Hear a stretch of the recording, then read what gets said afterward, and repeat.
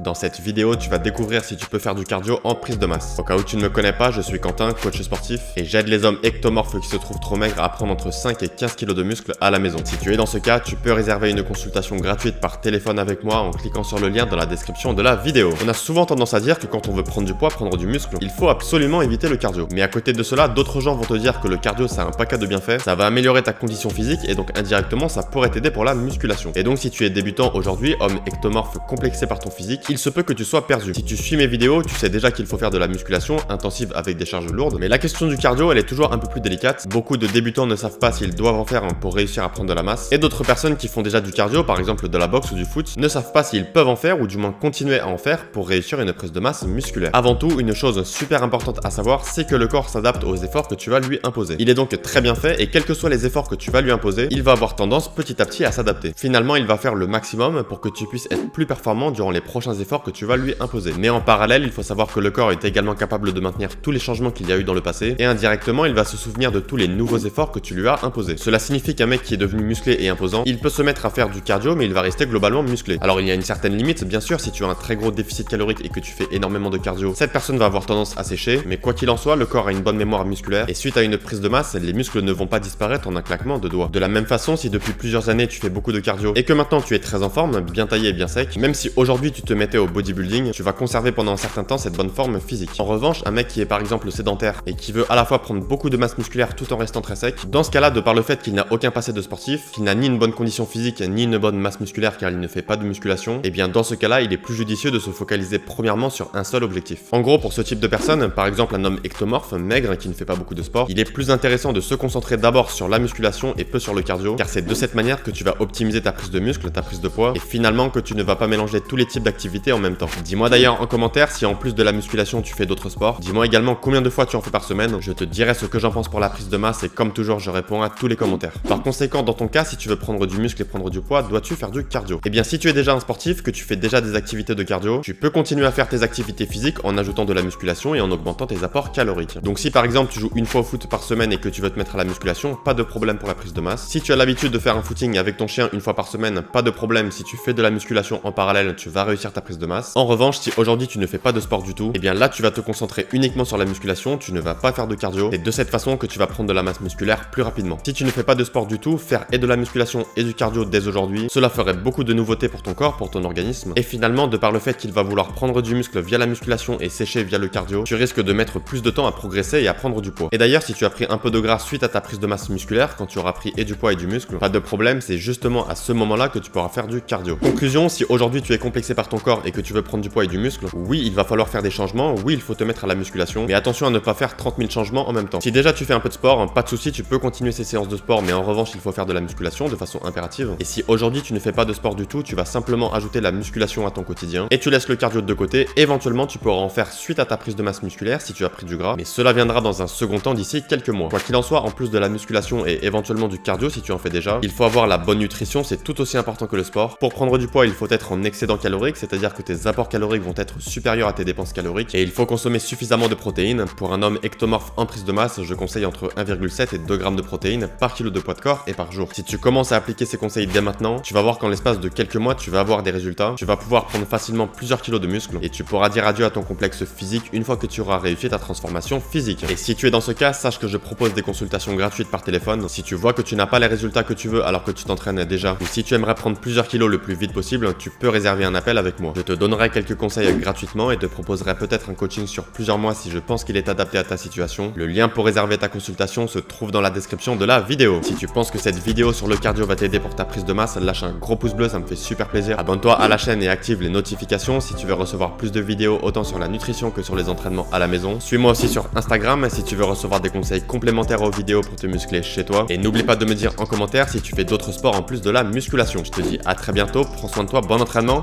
ciao.